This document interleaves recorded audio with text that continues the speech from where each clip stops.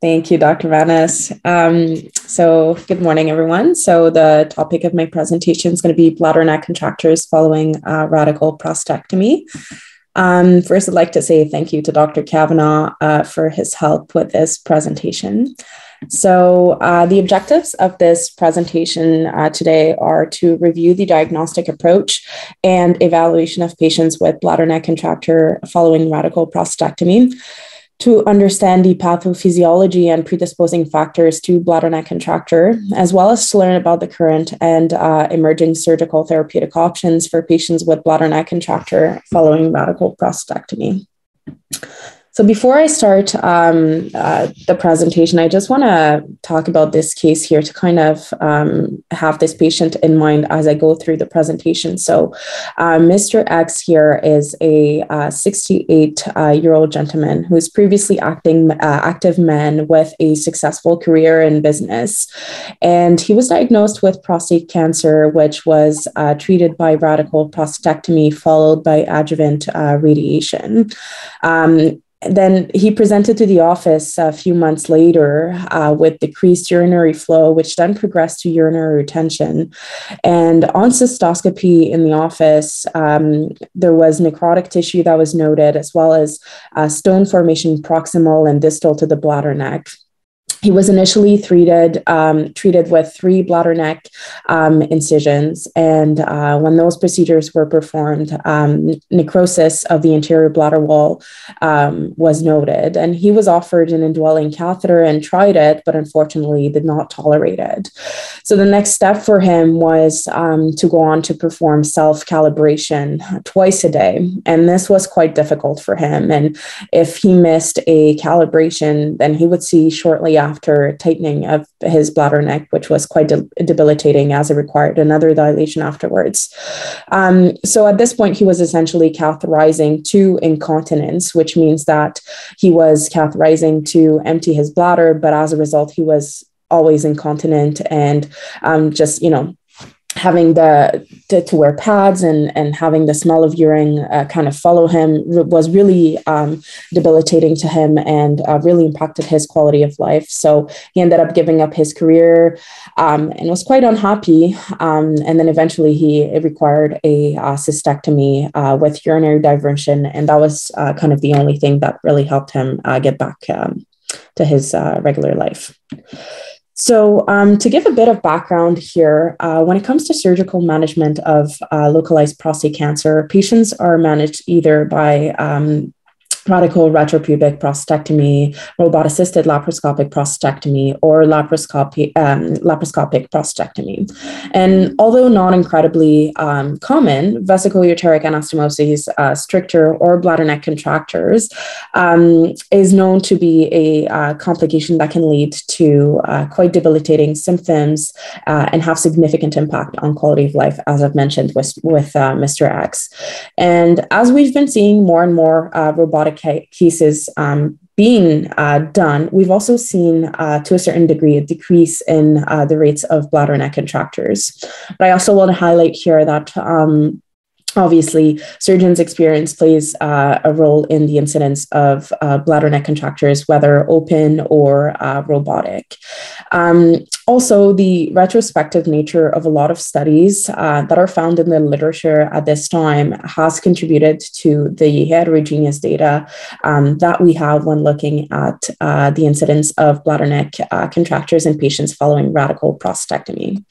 Nonetheless, the reported incidence of bladder neck contracture following retropubic radical prostatectomy usually ranges anywhere between 0.48 to 17.5%, with a weighted mean of 5.1%, whereas it ranges between 0 to 3% for lap radical prostatectomy, or RALP, with a weighted mean incidence of 1.1% for lap RP and 1.4% for RALP.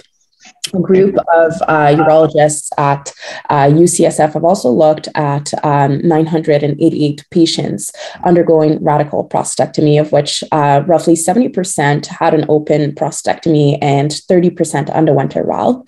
And they found that their overall incidence of bladder neck contracture was 2.2%, with the incidence of bladder neck contracture following an RRP was being 2.6%. They kind of left it up to the surgeon as to whether or not to perform an autologous fascial sling at the time of the operation. And they found that in patient where an autologous sling was performed, the incidence was somewhat higher, but it's not clear if there were other patient-specific factors that were at play. And another study performed by Spector and colleagues attempted to control for the bias related to multi-surgeon studies by looking solely at 113 radical prostatectomies performed by a single surgeon with the help of residents, and found no difference in incidence rates of bladder neck contractures between the two surgical approaches. So I think, if anything, that really highlights the heterogeneity of the data that's out there. Now, there are several risk factors that have been associated with the formation of bladder neck contracture following radical prostatectomy. So in terms of patient-related risks, studies have found that current cigarette smokers, older gentlemen, patients with a history of TURP, a history of really high PSA, as well as prior radiation to the pelvis, and patients with a history of systemic vascular disease are at an increased risk of developing a bladder neck contracture following surgery. There's generally no difference between non-smokers and men with a remote history of smoking. And then in terms of technical risk factors, there's the surgical approach that comes into play, low surgeon volumes, poor mucosal apposition, absence of eversion of the mucosa, and the open approach, urinary extravasation, and excessive narrowing during the racket handle repair. And all of these factors have been associated with an increased risk for developing BNCs following radical prostatectomy. It was previously reported that blood loss was associated with bladder neck contractures, but newer studies have shown that this is likely not the case. So when looking at the pathophysiology of bladder neck contracture following radical prostatectomy, it's important to review the anastomotic healing. So Webb and colleagues performed a study where 100 patients underwent a radical retropubic prostatectomy, and 100% patients underwent a RALP. The RRP group included a conventional stomatization and racket handle repair, as well as mucosal eversion. So stomatization here refers to the bladder mucosa being everted and sutured to the serosa to produce a fully everted pouting bladder opening.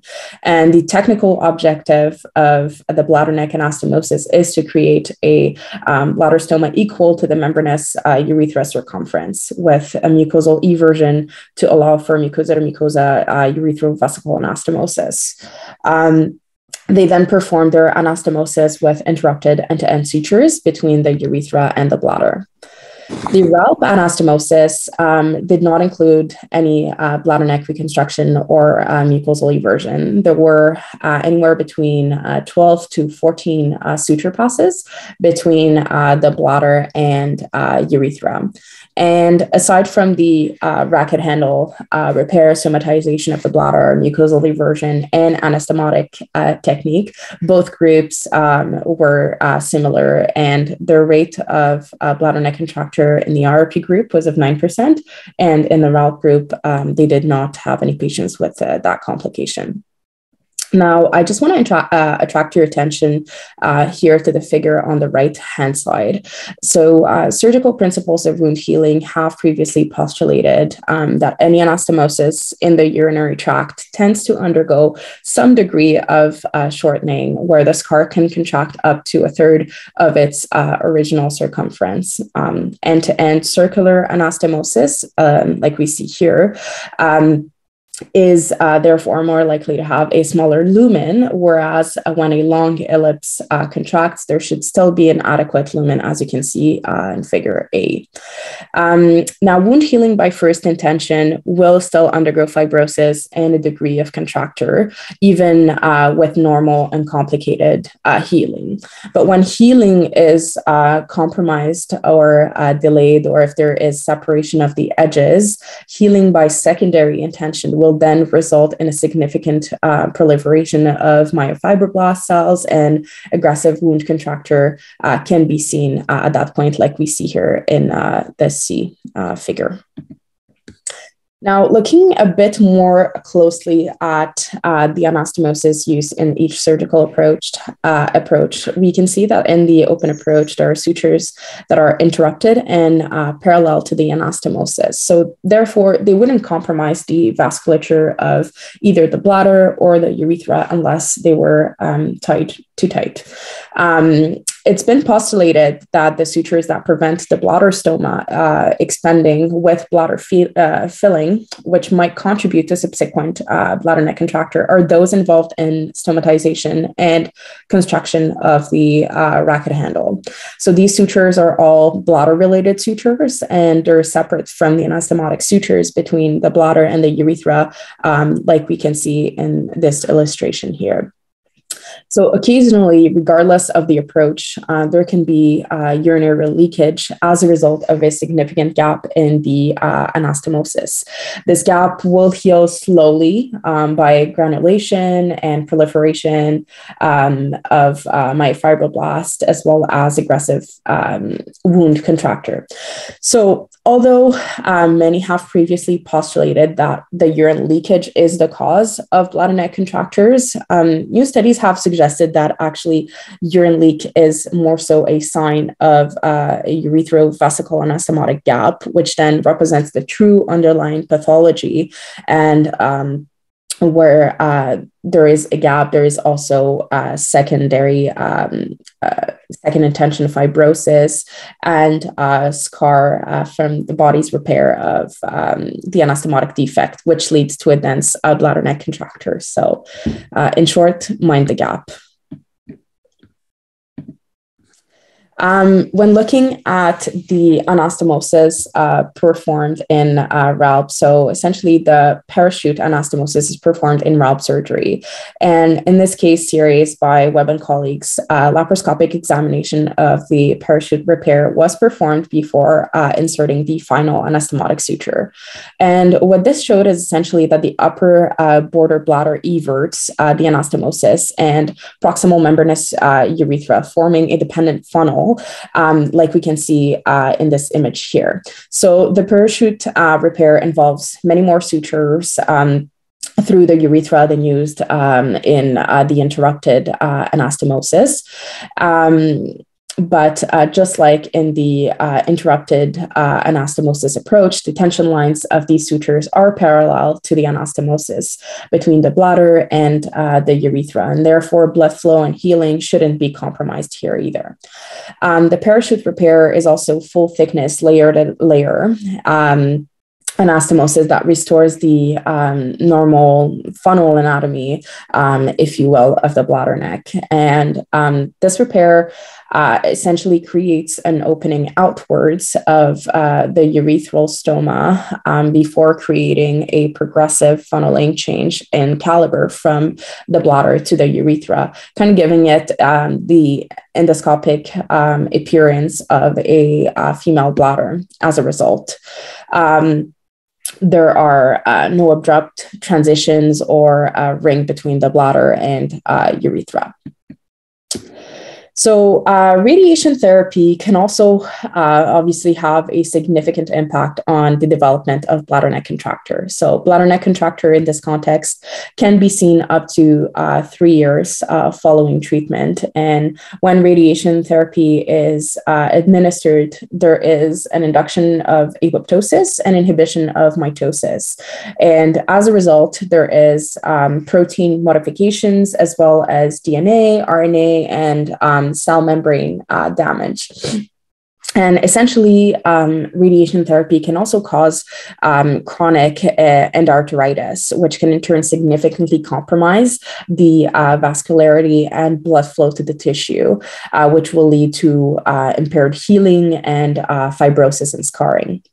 So local growth factors and cytokines are also at play here because they can also alter metabolism of target tissues, which can in turn impair tissue healing. Ionizing radiation leads to tumor cell DNA damage. And as a result, we can see an increase in production of free radicals, which can effectively affect the surrounding healthy tissues in many ways, including obliterative endarteritis or progenitor cell apoptosis. When that happens, we can see radiation necrosis that we can appreciate here on this bottom image on the right hand side. Additionally, when there is accumulation of free radicals, there's continuing fibrosis that can then lead to a complete obliteration of the bladder neck, like we can see on the top image here, where we can't even pass a guide wire. So in terms of diagnosis of bladder neck contractures, usually bladder neck contractures are diagnosed within the first 2 to 6 months following surgery. It's important to obtain a detailed history, focus on lower urinary tract symptoms. Patients will usually present with a complaint of weaker urinary stream, urinary incontinence, or deterioration of urinary continence, as well as sensation of incomplete voiding. It can sometimes be helpful to have patients complete a voiding diary or validated questionnaires. It's also crucial to obtain a detailed previous medical history focused on the previous treatments for prostate cancer, including adjuvant or salvage radiation therapy. Now, in terms of diagnostic modalities, cystoscopy is the primary mean and the gold standard to make a diagnosis of bladder neck contractures. Also, bladder neck contracture is often defined in the literature by the inability to pass a 16 French flexible cystoscope into the bladder, which can obviously only be determined if a cystoscopy is performed. Other adjuncts to diagnosis, like a RUG or VCUG, Uroflow, and PVRs, can be performed, but are not routinely ordered, especially the RUG and VCUG. So for the second part of this presentation, I'm going to focus on the conservative and minimally invasive endoscopic therapies, namely urethral dilation, self-calibration, CIC, transurethral incision, and transverse mucosal realignment, which is a novel therapy, incision and injection, as well as drug-coated catheters and stent insertion. So urethral dilation is usually the first step in management of bladder neck contractures for a lot of patients. It usually consists of a dilation performed in the office, followed by a self-calibration regimen performed by the patient. Because single dilation alone is usually not successful at maintaining a patent bladder neck. And then in terms of the self-calibration, it'll usually vary and be tailored to every patient individually. So it could be once a week for some patients, or it could be daily or multiple times a day for others, like Mr. X that we talked about earlier. This can also usually only be performed for contractures that are short, soft, and non-obliterated. From a patient factor perspective, patients have to be really motivated and be able to tolerate the calibrations and be compliant with them, because we often will see narrowing of the contracture soon after the calibrations are stopped.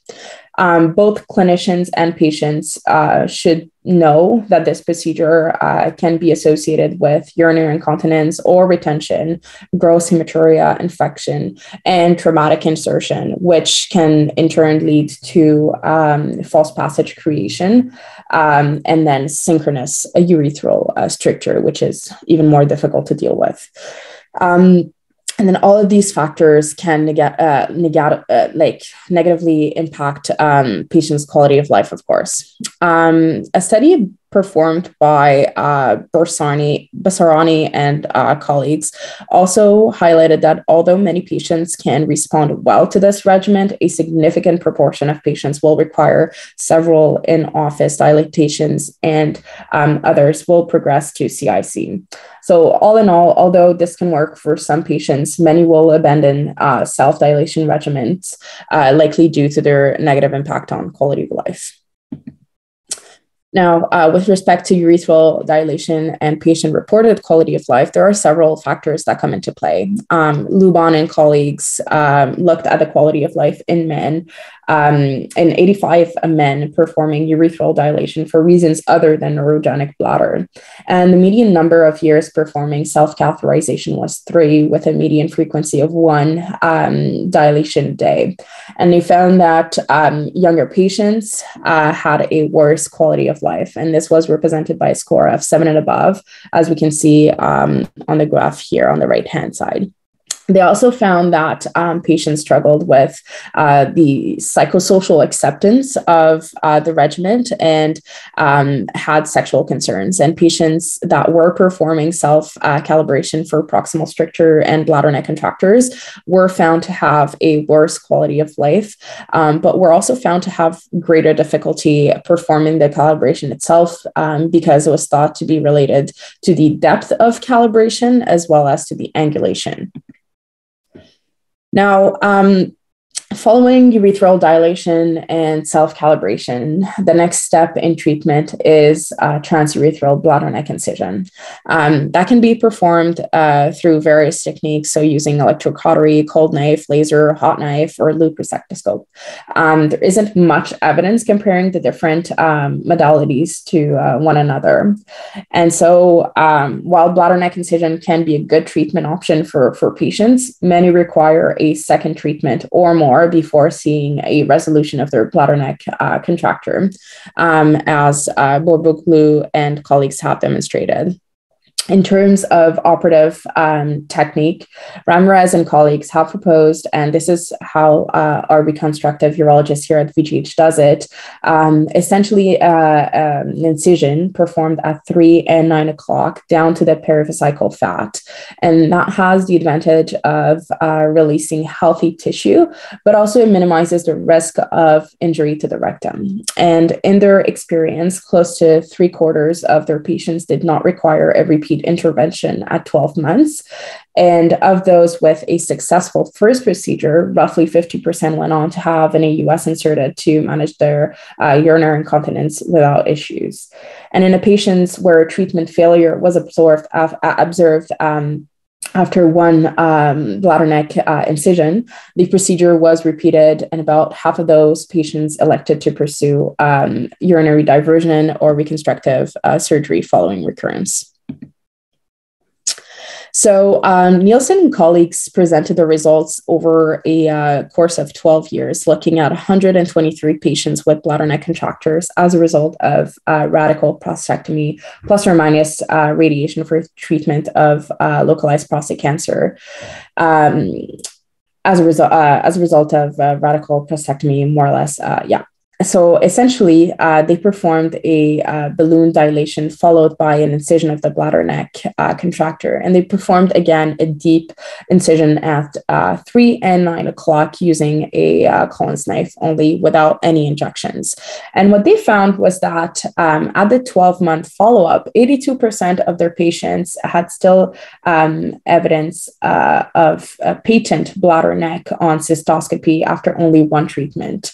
And an additional 15% of patients with initial treatment failure had successful outcomes after the second treatment with transurethral bladder neck incision. And of the multiple variables that they studied, they found that having more than 2 prior incisions of the bladder neck was a predictor for future treatment failure. Now, transurethral incision with transverse mucosal realignment is a new technique, and it's endoscopic. And it essentially was described by Ibrahimovic and colleagues. The procedure itself consists of using a 26 French continuous flow cystourethroskop with a visual obturator to first inspect the urethra at the level of the obstruction, and in this case, the bladder neck. A guide wire is then passed through the stricture into the bladder, and the stricture is dilated to a caliber of 24 French using S-shaped urethral dilators. And then the cystourethroskop is then reintroduced, and the visual obturator is exchanged for a working element and a needle tip electrode, as you can see on the image on the top left here. In the case of a bladder neck contracture, the incisions are performed at 3 o'clock and 9 o'clock until the opening was roughly 30 French and until they were able to see healthy fat tissue. Once the incision was performed, the inner lumen of the working elements were removed, but the 26 French continuous flow was kept in position. And through the outer sheath, they were able to, they then proceed to insert a 5 French rigid ureteroscope and the RD180 device, which are passed down simultaneously into the bladder. And then the RD180 is used to grasp the mid aspect of the proximal edge of the bladder mucosa. Using a 2 monoglide suture and a second throw is made through the midpoint of the distal urethral mucosa. The ureteroscope and the RD180 are then removed out of the sheath, but the sheath itself is kept in position. And then the suture thread is thread through a 1 millimeter by 2 millimeter titanium tie knot and then secured in position. And then what that does essentially is pulling the bladder mucosa distally to realign it to the urethral mucosa, like you can see on the bottom here. This is where we start before the suture is the stitch is performed, and then this is what the end result is. Because this is obviously a novel technique, there aren't any other validating studies available yet, but the authors did report an 89% success rate at 6 months following one procedure, and then 100% success rate after the second procedure in the 2 patients where treatment initially failed. And in their experience, the patients did not report any de novo incontinence. Now, I'm going to move on to talk a bit more about transurethral bladder neck incision and steroid injection. So here we're essentially talking about triamcinolone, which is a corticosteroid. It enhances collagenase activity, and as a result, it leads to collagen breakdown and tissue remodeling, which essentially prevents scar formation. New and colleagues looked at 18 patients with a history of bladder neck contracture following radical prostatectomy, and the mean time to stenosis following prostatectomy was 8 months. Along the 18 patients included, so essentially for the 18 patients that they included in their study, all of them combined had 128 treatment failures that were recorded, including 37 bladder and neck dilations, 88 incisions, and 2 mitomycin C injections, and 1 alum stent placement and subsequent removal. So roughly 40% of their patient population included in the study did self-catheterization prior to the procedure, and the median number of treatment failure per patient was 5. Now, the procedure was performed using a cold knife incision at the 3 o'clock, 9 o'clock, and 12 o'clock positions. And then the depth of incision was to the soft tissue and bleeding. And then they used the entire vial of triamcinolone, and they injected it roughly evenly through the three incision sites. And then after the procedure, a Foley catheter was inserted, and it was kept in situ for 5 to 7 days following surgery. They had a treatment success rate of 83% in their patients, and 50% of their patients required more than one treatment. And the treatment failed in the case of 3 patients. There was a 28% complication rate, and these included a gross hematuria, pubic pain requiring admission to hospital, urinary tract infection, and urinary retention. Now, we're looking at evidence relating to this therapy. Most of the studies here are retrospective and of small cohorts, which suggests that obviously more studies looking at this therapeutic option should be done before it is widely recommended. Now, transurethral mitomycin C also represents another treatment option for bladder neck contracture following radical prostatectomy. Mitomycin C is an antibiotic which has anti-neoplastic and anti-proliferative properties. As a result, it inhibits fibroblast proliferation, collagen deposits, and therefore scar formation. And patients should be really carefully selected before being offered mitomycin C as a treatment option, because it should be avoided in all patients that are potential surgical candidates for reconstructive surgery. Because although it can be a successful therapy in the management of certain bladder neck contractures, it renders the tissue very tough and sloughy, making it very difficult to perform any reconstructive work at that level. Now, in terms of studies, Soriel and colleagues did report findings on a cohort of 29 patients with recurrent bladder neck contracture following prostatectomy. They injected 0.1 milligram of mitomycin C into cc's of normal saline into the bladder neck at the 3, 6, and 9 o'clock before dilating the bladder neck to a caliber of 26 French. And then afterwards, they inserted a 16 French catheter, which stayed in for 3 days. They reported actually a long-term success rate of 79% after 1 treatment and 86% after 2, after a salvage treatment was performed. And 69% of their patients had an anti-incontinence procedure, which was successful in all cases. Now, while their results do look promising, Redshaw and colleagues have looked at mitomycin C as an agent to treat bladder neck contractures in 55 patients, and their procedure was similar to that of Soriel and colleagues, but they reported a 58% success rate after 1 procedure and 78% after 2. But they also reported serious adverse events as a result of mitomycin C injections. Notably, 2 patients developed osteitis pubis and more severe and extensive bladder neck contracture, eventually requiring cystectomy. And another patient had a rectal urethral fistula and necrosis of the bladder floor, and they required both fecal and urinary diversion. And then lastly, they also had a patient that developed necrosis of the bladder neck, which resolved eventually with conservative management. So needless to say, these complications are quite significant, and mitomycin C should be used judiciously in carefully selected patients, if at all.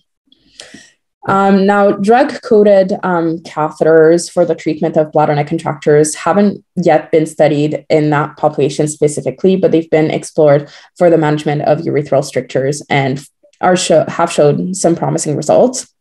The procedure consists of pre-dilation or DVIU followed by insertion of a balloon at the level of the stricture. It's then inflated fully, and then they remove it 5 minutes afterwards.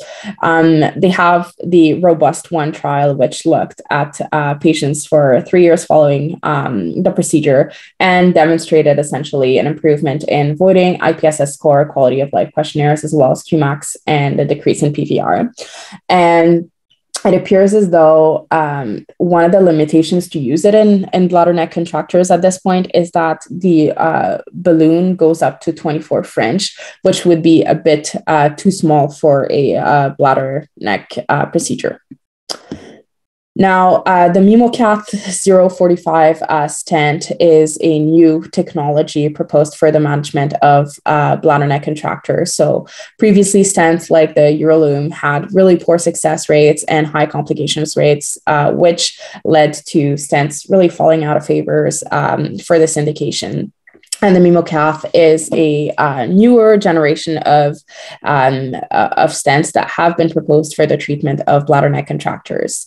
Now, the insertion of the stent is done in 2 steps. So first, the patient undergoes a dilation or an incision up to a 30 French caliber, and then they measure the stricture or I should say bladder neck contracture length, and the patient is discharged home with a Foley catheter. They then come back 2 weeks later following their initial OR, and a stent is inserted at that time. And the results of this cohort study show an improvement in IPSS from an average of 28 pre-op to 10 at 12 months after the MemoCath stent was removed, as well as improvement in quality of life scores and Qmax and decrease in PVR at that time as well. So this part of the presentation will focus on surgical and salvage therapies, notably scar excision and primary reanastomosis, robot YV plasty, buccal mucosa graft, as well as urinary diversion. So when a bladder neck contracture is refractory to minimally invasive treatments, surgical management should be considered. This usually is undertaken by excision of the scar tissue, followed by primary reanastomosis. Several approaches have been described, including an abdo-perineal bladder neck reconstruction technique, and Schulzberg and colleagues reported a successful procedure, but with the caveat that incontinence rates were quite high, and most patients ended up requiring a staged procedure to have an AUS placed. Perineal approaches have also been described, but again, need for an AUS following bladder neck surgery is quite significant. Now, robot YV plasty for bladder neck repair is another surgical option, which has had great success here at VGH as well. So during the procedure, cystoscopy and near-infrared fluorescence imaging allows for the exact location of the bladder neck contracture. And then the bladder neck contracture is incised anteriorly, and a V-shaped bladder flap is advanced into the bladder neck contracture in a YV plasty fashion, like you can appreciate up here in this image. The anastomosis is then performed between the bladder neck and the urethra with a 3-0 V-lock suture in a running fashion. And then the bladder mucosa is closed on either side of the V with a running 3-0 V-lock suture. And then finally, the detrusor is also closed on either side. A Foley catheter is then inserted and usually removed after 2 weeks following surgery. And the authors here, Granulari and colleagues, have looked at a cohort of 7 patients and have had a 100% success rate at 90 days. Now, buccal mucosa graft for a recurrent bladder neck contracture represents another surgical option for patients for recalcitrant bladder neck contracture. Now, several techniques have been described, both robotic and open. Nonetheless, either approach is essentially involve the excision of scar tissue up to the point where healthy tissue is encountered. And then buccal mucosa graft is anastomosed over the site of the scar excision, as you can appreciate on this image right here. The Silva and colleagues have reported high success rates of in 10 of their patients in a series of 11. And most of their patients had complex disease that had rendered them catheter dependent preoperatively. And postoperatively, only 1 patient suffered of chronic retention requiring CIC. Now, for some patients, urinary diversion represents the best option from both a functional and quality of life improvement perspective. Now, this is usually an option for patients with unsalvageable urethral or bladder neck disease. Now, what's really important here is shared decision making. Because we need to make sure that the proposed treatment is consistent with the patient's lifestyle. So chronic Foley catheter, either urethral or suprapubic, would represent a good option for patients if it is something that they would tolerate and would be comfortable with. But in cases where radiation necrosis is present, or if there's severe bladder dysfunction, complex fistulas, or if reconstruction of the urethra is impossible, then a cystectomy with LEL conduit should be offered to these patients.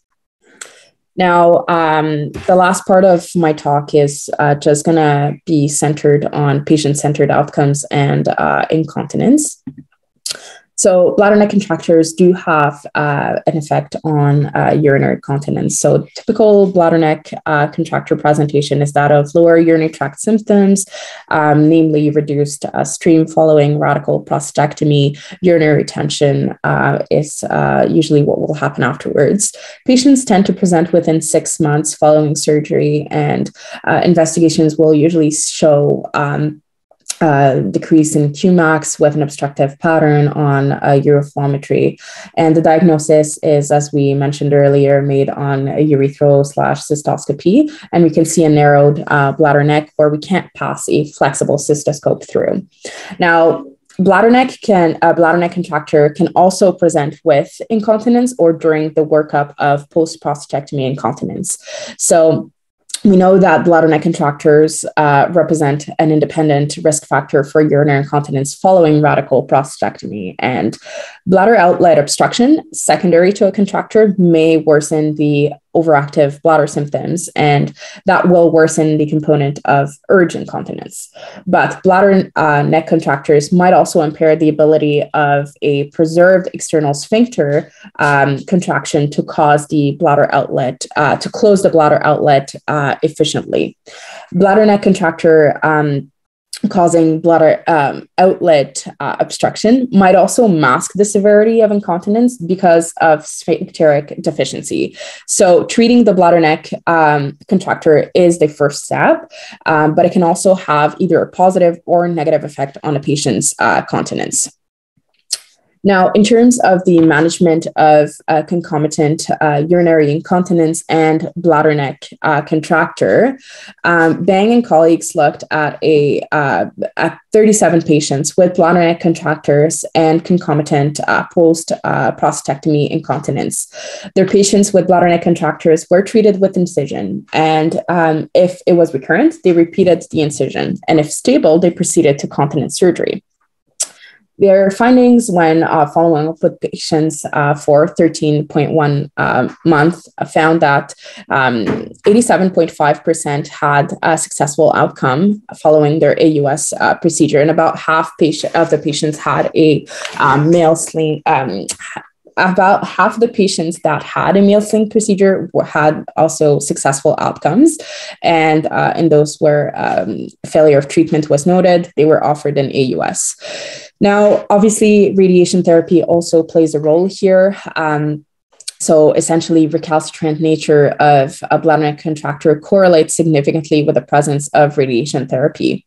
And a combination of a more severe and recalcitrant bladder neck contracture with post-radiotherapy overactive bladder symptoms will clearly affect the outcomes of post-prostatectomy incontinence surgery.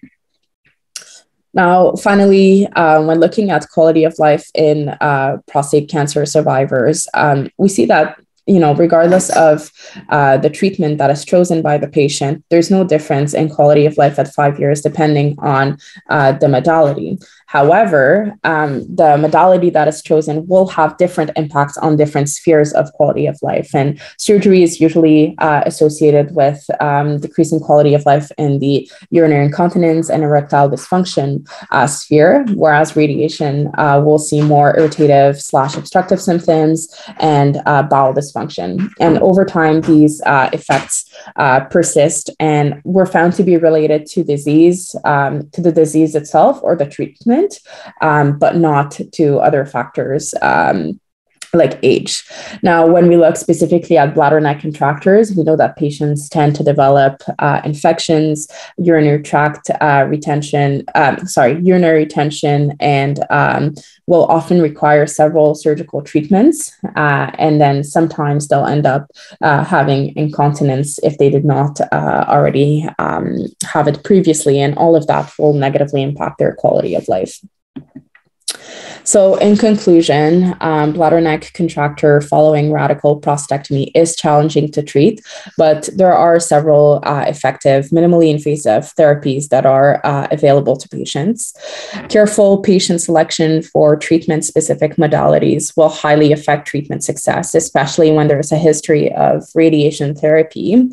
And finally, when evaluating patients with a post-prostatectomy incontinence, it is really important to assess for and treat bladder neck contractures before any surgical attempts are made at treating post-prostatectomy incontinence.